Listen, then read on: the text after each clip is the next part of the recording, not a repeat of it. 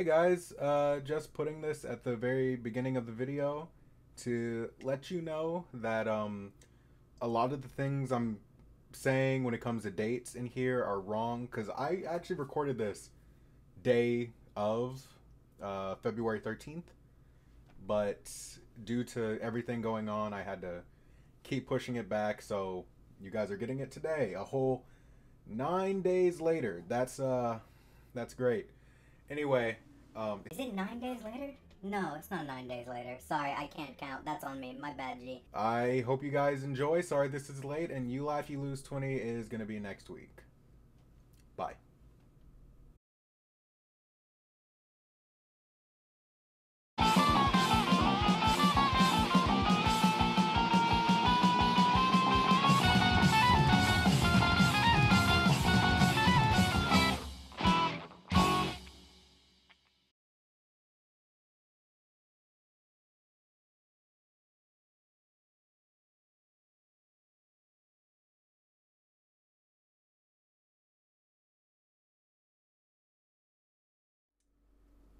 I remember going to LaGrange College in 2016. I didn't want to go to college, to be completely honest, but that's a story for another day.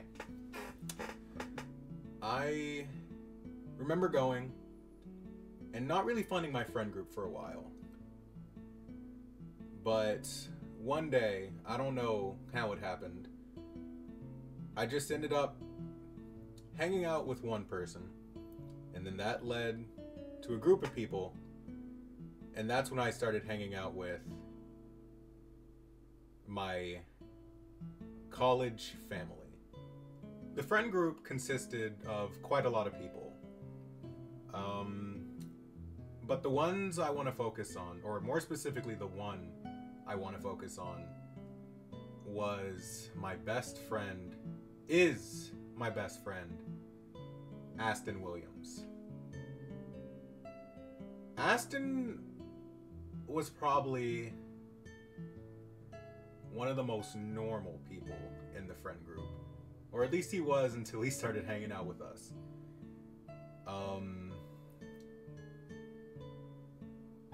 It was crazy because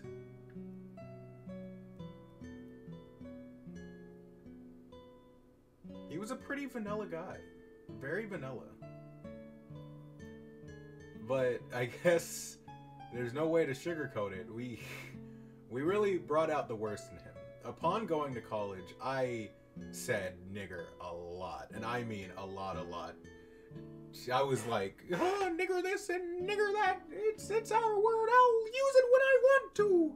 And I remember everyone in the friend group started saying it because it just became a part of our vocabulary. Aston was one of the only ones who tried to change that.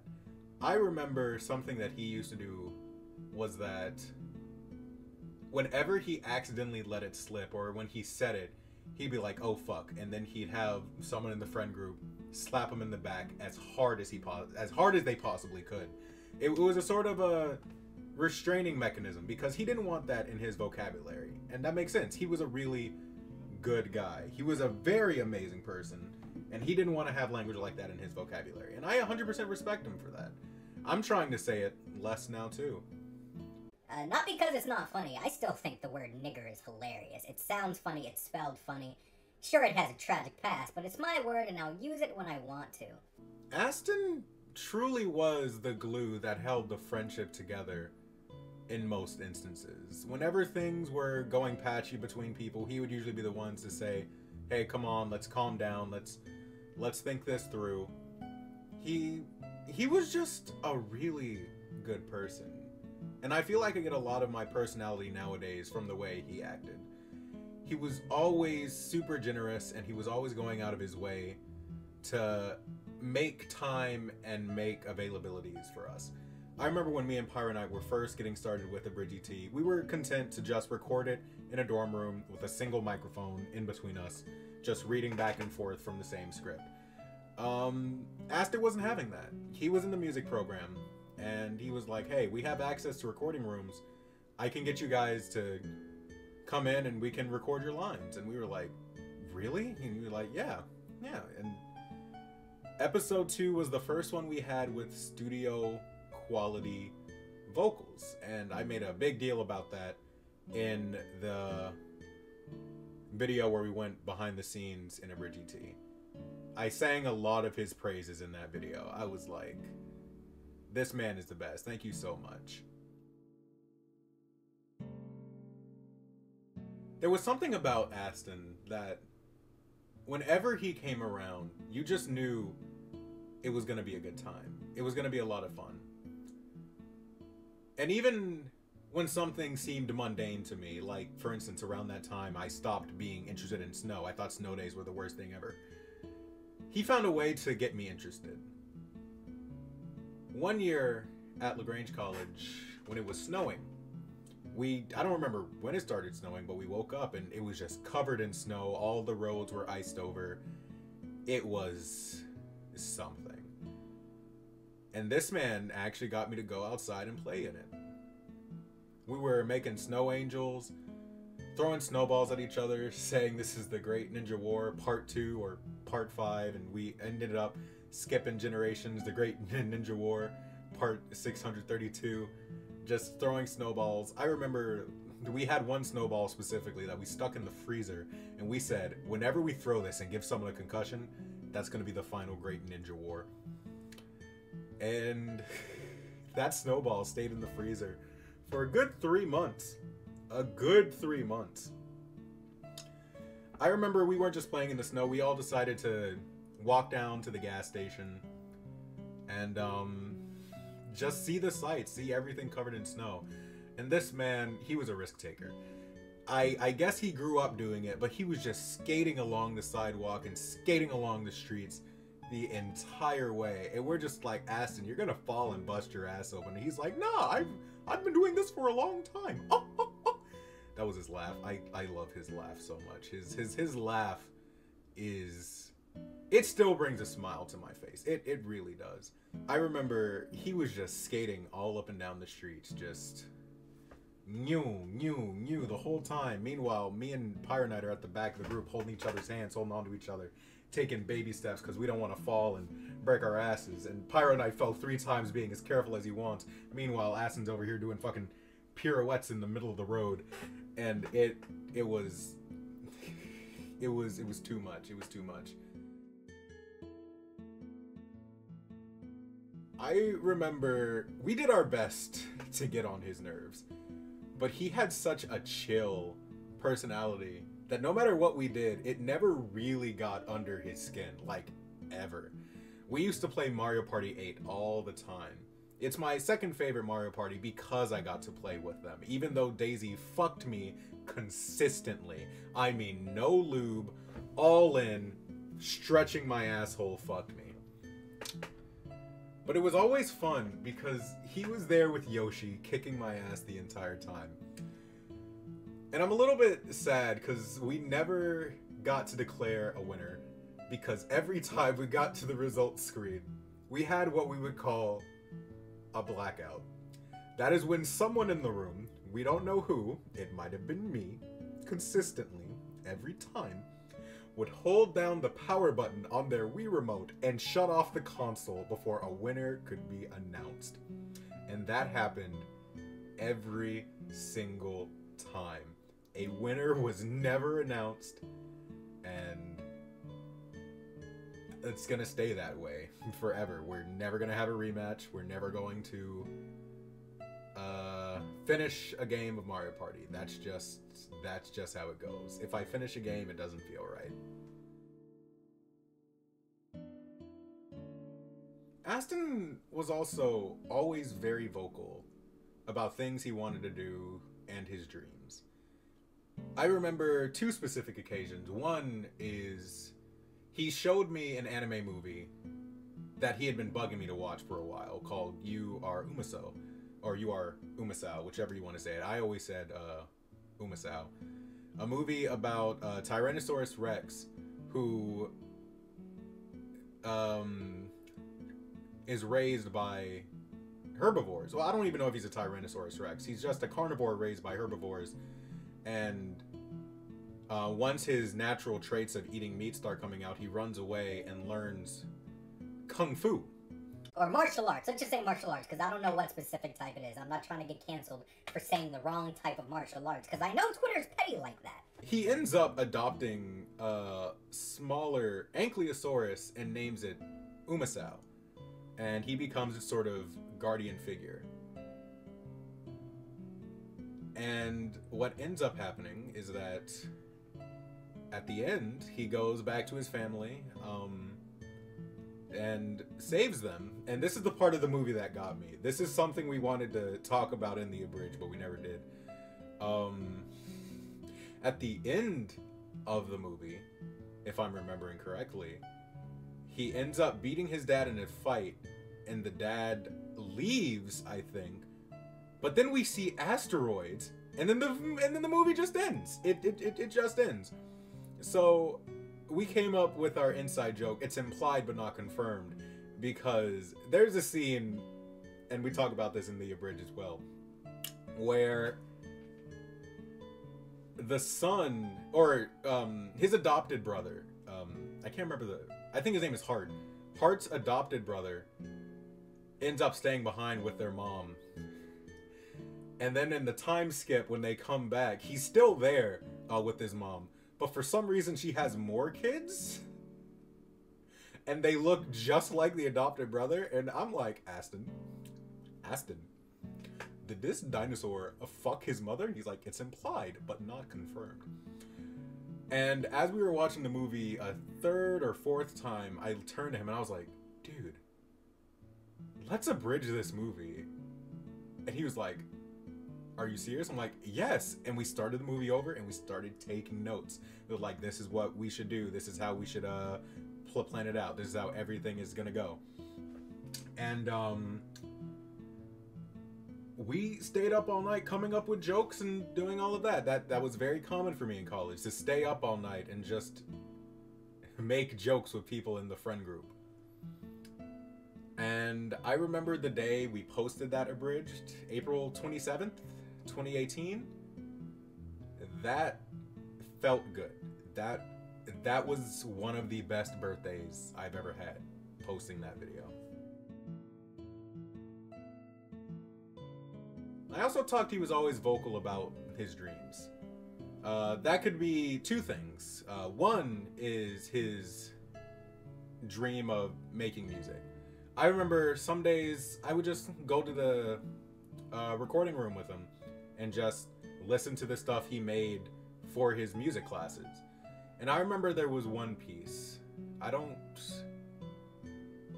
think anyone has that. I think it's still at LaGrange, or they might have deleted it. I'm not entirely sure. I hope they didn't. But he let me listen to it, and he was one of my only friends at LaGrange that I ever saw cry. He was listening to it, and he told me that whenever he listens to this song, he imagines his future where he owns a nice beachside house and a big fluffy white dog. And he's just sitting on the porch with that dog, watching the sun go down.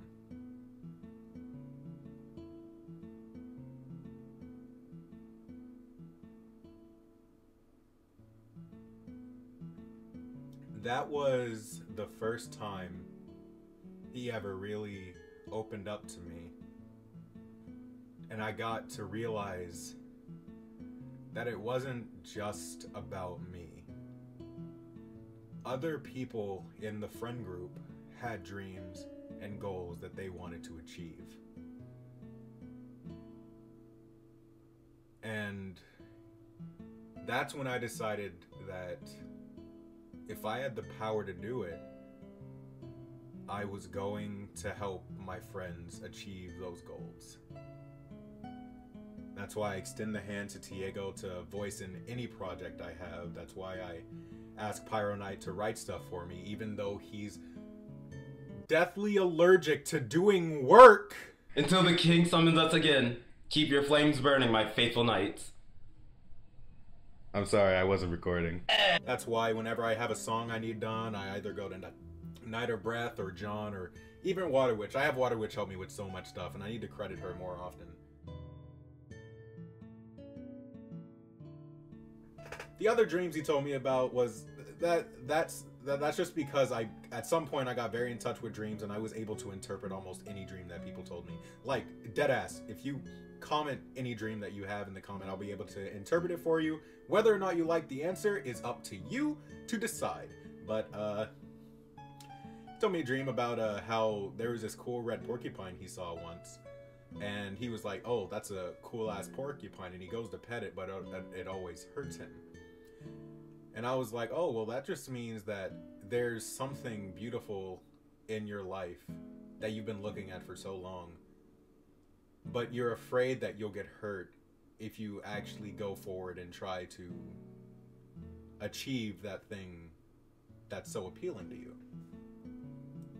And he was like, oh, well, I guess that makes sense. And I was like, or that means you're gay. And he was like, well, okay, you know what? This is why I don't tell you anything.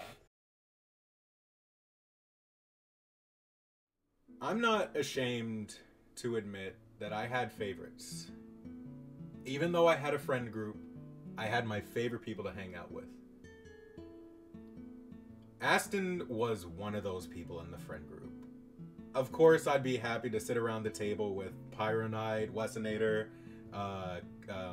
Meerkat, and everyone else. But whenever Aston walked into the calf, I remember that I'd always get very happy. He started to get worried about how happy I was when I saw him, and because I remember one night, we were putting stuff up from a marching band competition, and no, it wasn't a competition. I think it was just a game, and we were putting stuff up from the field, and he was like, "Hey, Brennan, you can be 100% honest with me," and I was like, "Oh, dude, yeah, sure. What's up?" He's like, "Are you gay?" And I was like,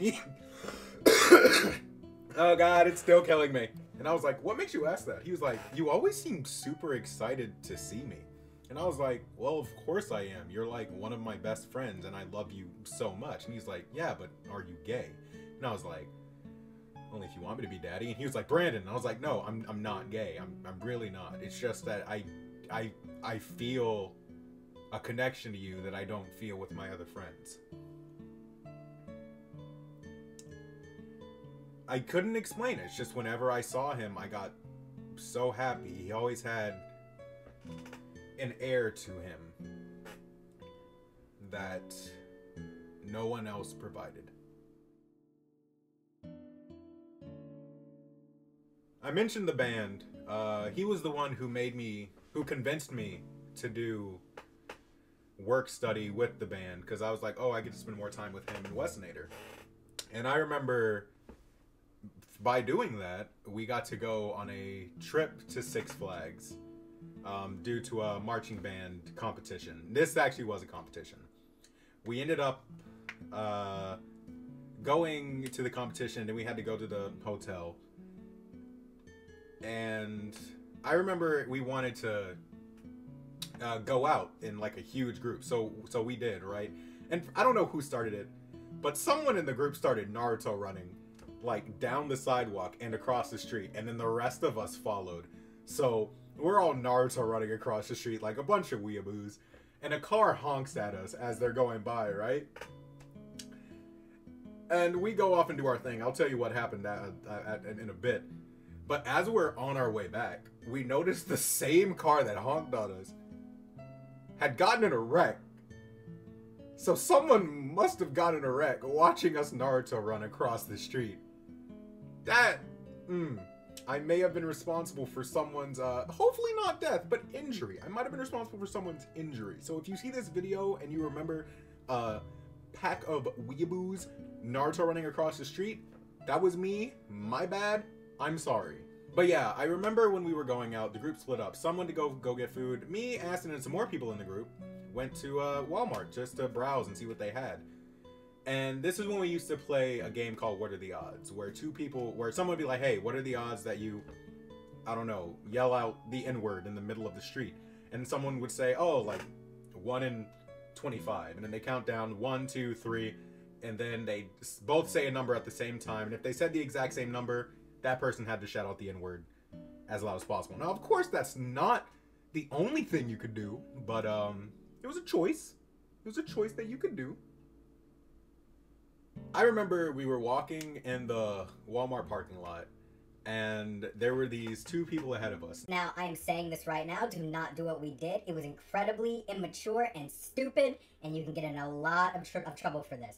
I'm documenting this to let you know how stupid I was as a child. And yes, I do consider myself a child in college. Not legally, but emotionally and mature-wise, yes, I was a fucking child, and I deserve all the hate for what I'm about to out myself for. So we were walking in the parking lot, and there were these two women going into Walmart, and Aston looked at me. He was like, "Hey Brandon," I was like, "What?" He's like, what are the odds you'll shout out to the people up front?" And I was like, "Oh well, sure, I'll say like 1 in 15." And we were like 1, 2, 3, 12. And I was like, "No, Aston, don't make me do this." He was like, No, I'm not. I was a child back then. So he was like, "Brandon, I know I won, but you don't have to do this." And I just instinctively yelled out, "Damn, girl, you looking good." And it was quiet for a second. Aston was holding in his laughter.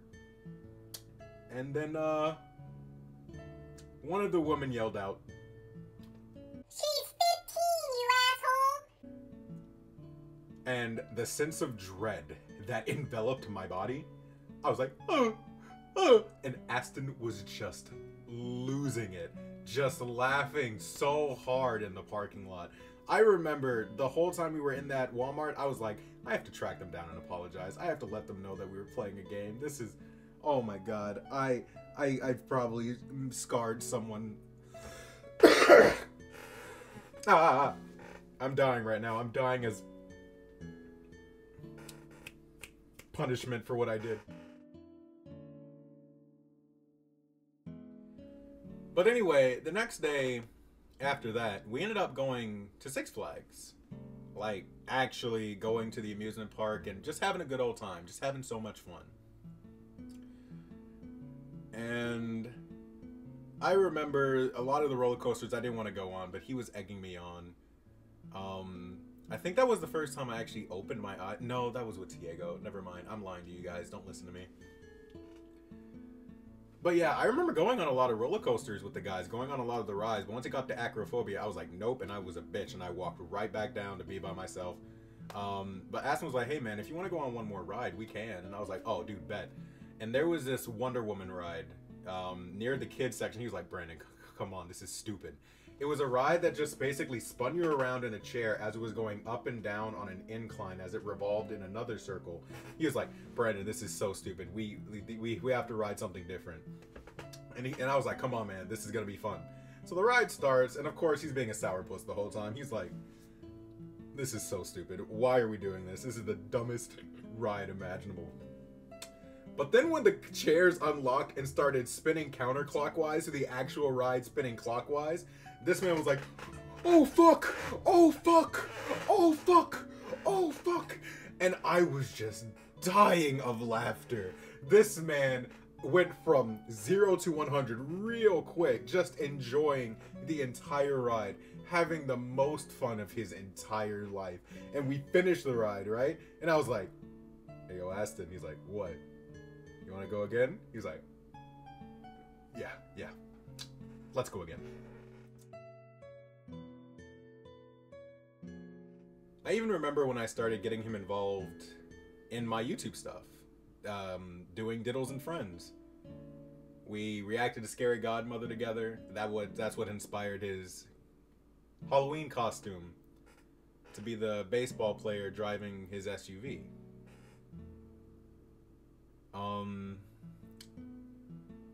I didn't vlog it, but going trick-or-treating with them for the first time in my 21 years of life was wild. It wasn't even my 21 years. I think I was 19 at the time, or 20.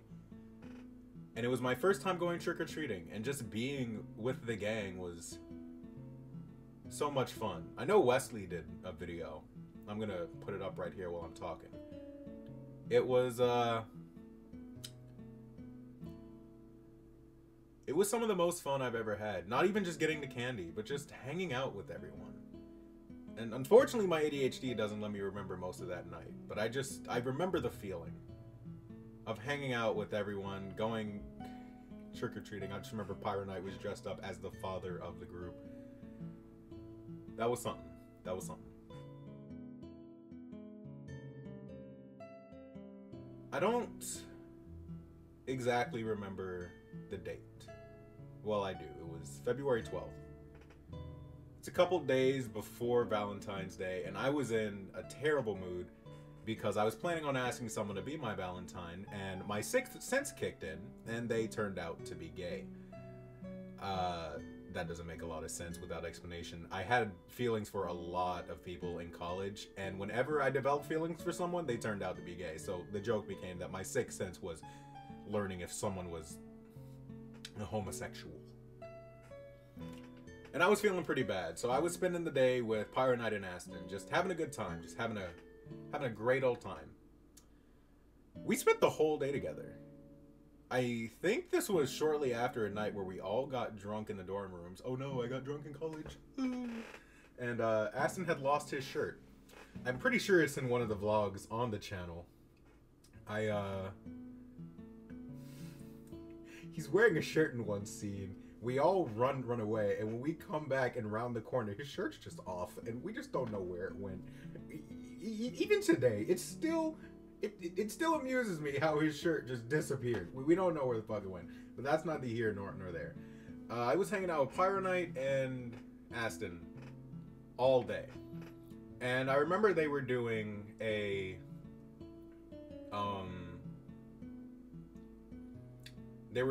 game in the center of the dorm where you could put on drunk goggles and play Mario Kart 8. And me and Aston tried it, and I think I lost twice, but yeah, that's neither here nor there.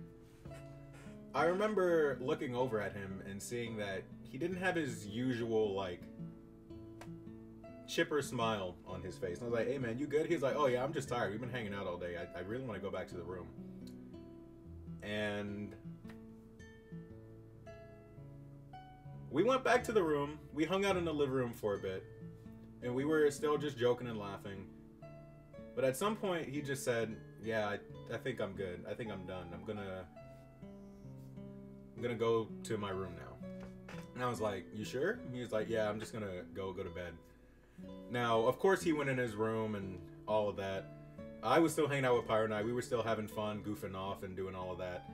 And I remember before I left, I went to Aston's room to try to go in like I always did. We had a trick where you could, like, shove a key card or any card in the door to, like, unlock it to force your way in. And I was doing that, and he was like, Brandon, just please stop. And I'm just like, he's like, I just want to tell you good night. And he was like, oh, well, good night, bye. And I remember I was about to leave, but before I walked out of the dorm room, I turned back around and I went to his door. And I said, hey, Aston. He was like, what do you want, Brandon? And I said, I love you. I told him that I love you.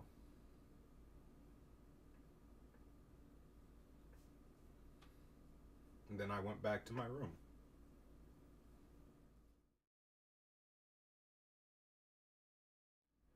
So February 13th rolls around, and I'm doing my normal thing of not going to class, skipping class and going on my morning walk. Just, fuck classes, I don't need to go to class. And I'm doing my walk, and the group me that we're in, I don't even know if group me is still a thing, but it's just blowing up. I know the band chat is asking, hey, do you know where Aston is? No, he did leave the room this morning. Oh, well, I don't know. So, after that, the normal group me is like, you guys haven't seen Aston, have you? He didn't show up to lunch.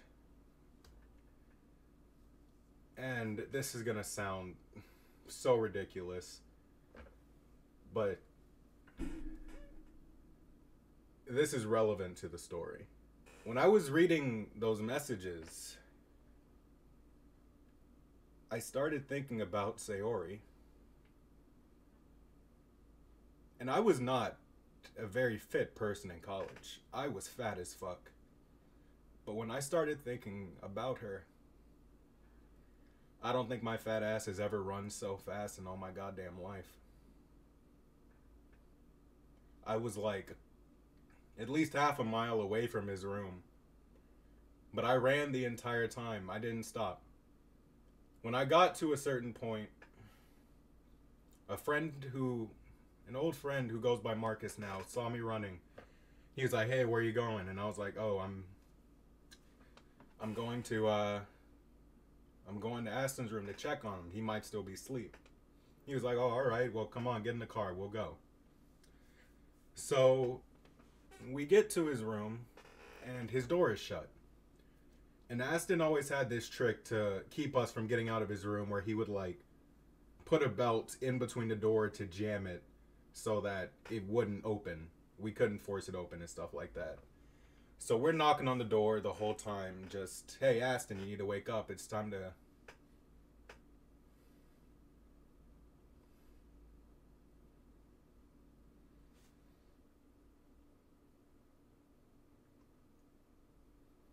We're knocking on the door, saying, "Hey, Aston, come on, we gotta get up." And we just think, oh, he's just ignoring us like he normally does. We should get in there and dogpile on him so he wakes up. And we tried the key card thing I told you about, the card thing, to try to jiggle the door. And for some reason, the door just won't budge. And we're like, okay, so if the door is stuck, we'll just... I know he'll be mad at us, but we'll cut the belt off the door to break whatever mechanism he has.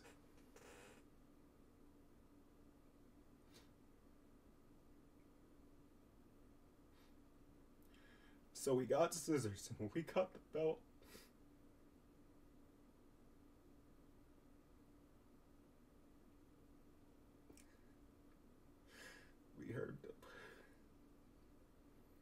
We heard the unmistakable sound of a body hitting the floor.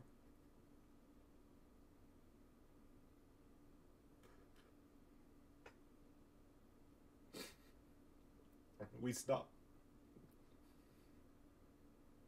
We didn't say anything.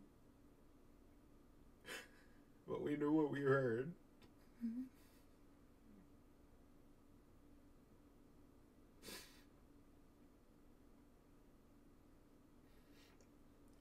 We ran to the RA's room to tell them that we think there's something going on in the room and we needed help.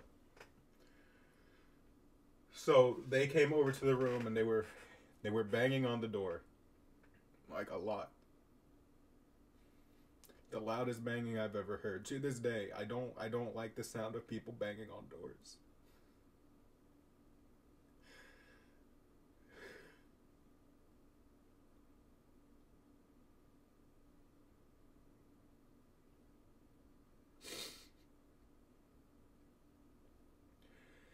They called 911, and the paramedics and firefighters, first responders showed up, and they made us leave. We weren't allowed to be there when they cut down the door. So we were all freaking out, but of course we had that twinge of optimism. It's fine. He'll be fine. He's gonna be fine. And one of our friends at the time came around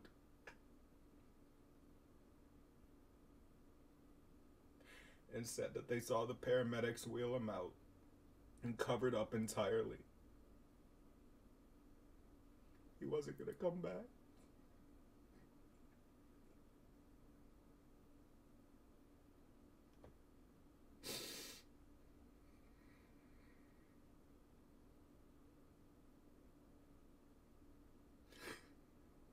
I lost one of my best friends that day.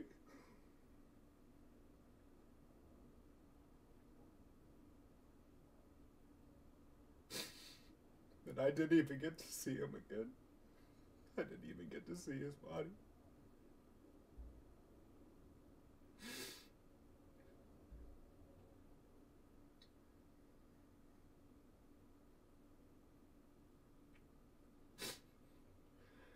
I didn't get to hear his laugh one more time.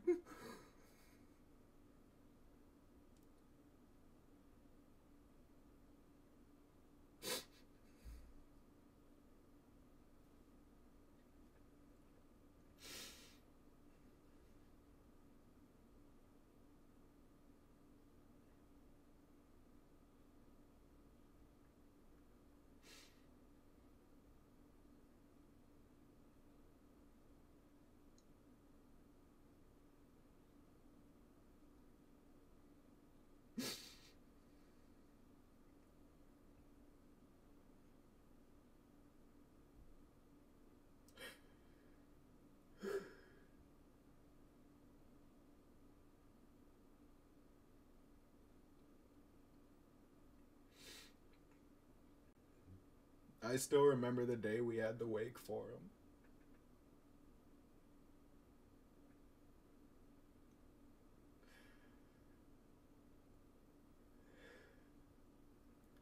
Everyone in the friend group we really didn't know what to do. All we could do was hug and cry.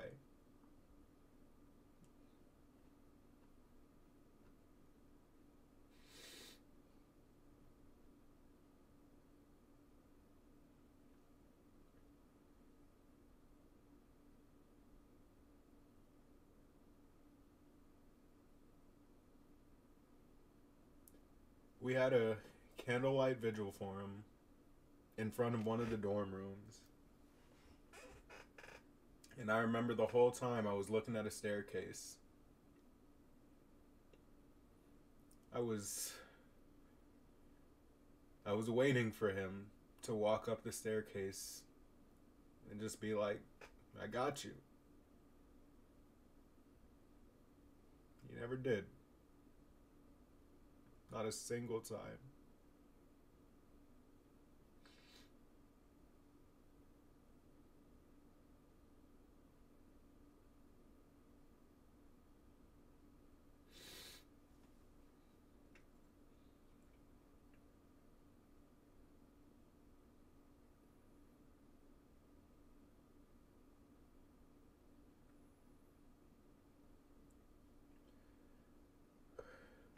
I remember I stopped going to classes after that. They gave us a grace period and therapy and all of that, but I just stopped. I was too emotionally devastated. I couldn't. I could not go back after that. And of course that led to me flunking out and having to come back home. A year passed, and everyone was planning on getting together on February 13th just to be together and hang out and talk about everything.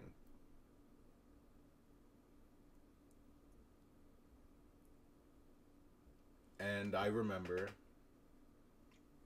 that even though my mom understood the emotional weight of it, it wouldn't have been right to let me go down and be with everyone during that, especially since I had never driven on the highway before by myself, and it was too big of a risk for her to let me go. And that devastated me. The thought of doing that, of missing out on being with my friends on a day like that, destroyed me.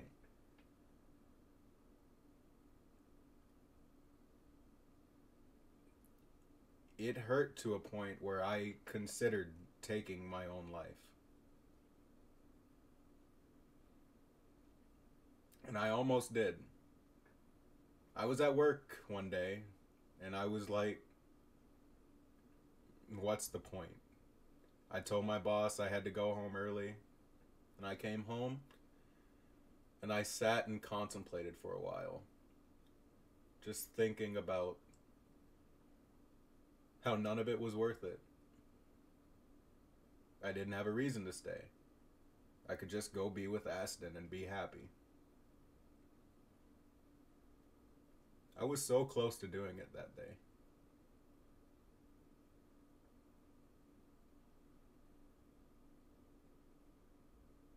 But amidst all the voices telling me that it wasn't worth going on and that I should just do it and end it all, I heard Diddles tell me to shut the fuck up. And everything went quiet.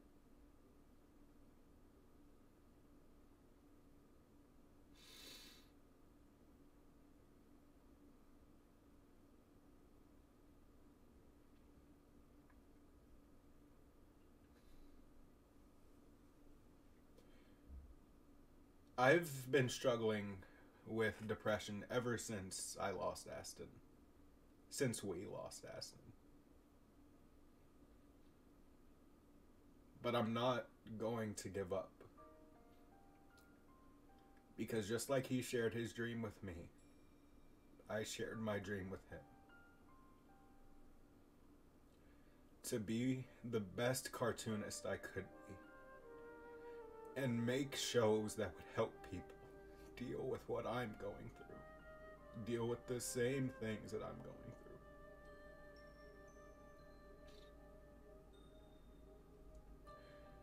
through. And every time I think about giving up, I think about Aston.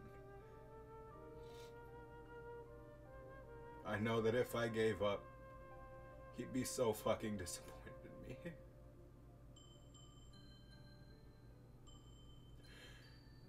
Whenever I'm laying in bed thinking, oh, I can put it off till tomorrow, I think about him.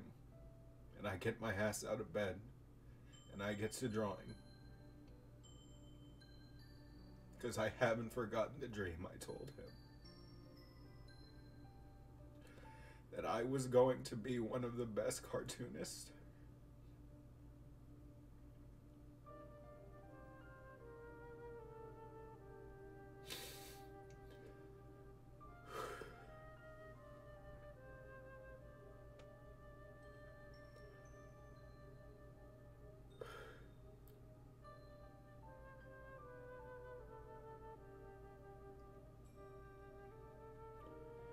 But yeah, I did this whole thing just to send a message.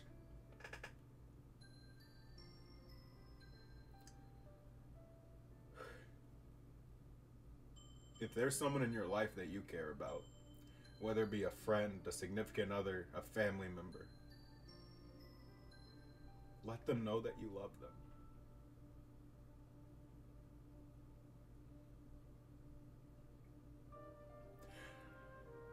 Let them know how you really feel about them. Let them know how important they are to you.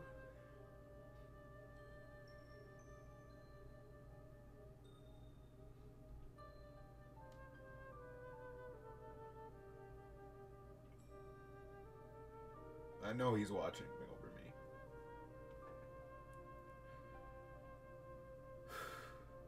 I know he wants me to succeed.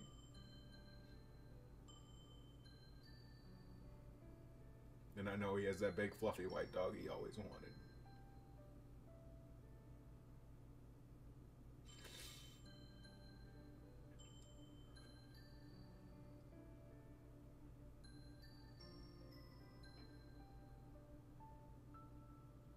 I love you, Aston.